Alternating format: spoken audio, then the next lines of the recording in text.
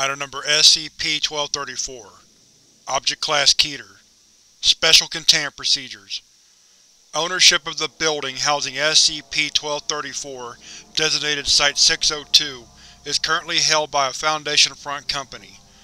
All other former tenants of Site-602 have been evicted. The Foundation is to liaise with local government and business interests to prevent any attempts to purchase, redevelop, or condemn Site-602. Plainclothes security personnel are to monitor SCP-1234 when inactive to prevent unauthorized access. Electronic monitoring equipment is to be installed in SCP-1234 and throughout Site-602.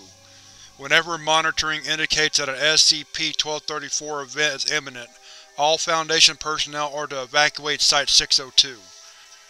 A Foundation Front Company, Southside Commissary Products, is to make a delivery to SCP-1234 within 6 hours containing at least 50 kg each of all-purpose white flour and vegetable shortening, as well as 200 to 400 kg of any other available products approved as per Document 1234-746-C. Following conclusion of an SCP-1234 event, Foundation personnel may re-enter Site-602. All instances of SCP-1234-1 are to be identified and removed for study and disposal. All monitoring equipment is to be examined and replaced if necessary, following confirmation that SCP-1234 has been fully secured. Concurrent to re-entry, Southside Commissary Products shall canvass all purveyors of baked goods within a 5 km radius of SCP-1234 and confiscate all uncontained instances of SCP-1234-1. In the event that a delivery is not made by the time SCP-1234 enters active phase, mass distribution of amnestics to the civilian population is authorized, and Procedure Queen of Hearts may be enacted as necessary at O5 discretion. Description: SCP-1234 is the former premises of Smith's Swiss Pastries, a bakery and tea room that operated in Chicago, Illinois from 1947 to 2003. The interior of SCP-1234 remains fully furnished and possesses working electricity, hot and cold running water, and natural gas. SCP-1234's ovens and kitchen equipment remain fully functional, though appearing to be in a severe state of disrepair due to age and neglect. All attempts to remove or disconnect SCP-1234's kitchen equipment or utilities have been unsuccessful. Under normal circumstances, SCP-1234 is inert. On an irregular basis, ranging from an observed minimum of 2 days to an observed maximum of 17 months 12 days, SCP-1234 becomes active. Prior to becoming fully active, SCP-1234 exhibits a warm-up period lasting from 12 to 36 hours. Phenomena indicating the onset of an SCP-1234 event includes heavy electromagnetic fluctuations within a 100-meter radius of Site-602, interference and malfunctioning of monitoring equipment, electrical blackouts/brownouts on the city block Site-602 is located on, lights and electrical devices within SCP-1234 activating and deactivating spontaneously, unexplained disappearances of humans and animals within a 300-meter radius of Site-602. SCP-1234 will become fully active within no more than 36 hours of the commencement of the warm-up phase. To date, active phase has always initiated between the hours of 2300 and 0330 local time.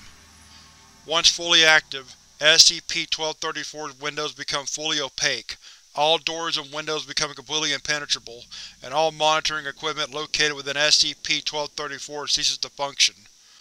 All attempts to enter SCP-1234 during an active phase have failed, and no persons inside SCP-1234 when an active phase commences have been found alive at its conclusion.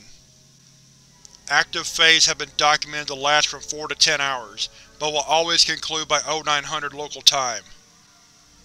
Upon conclusion of active phase, the shelves, counters, tables, and display cases of SCP-1234 will have been stocked with approximately 200 to 500 freshly baked shortbread crust pies designated SCP-1234-1. All instances of SCP-1234-1 measure 22.8 cm in diameter and weigh approximately 0.75 kg each.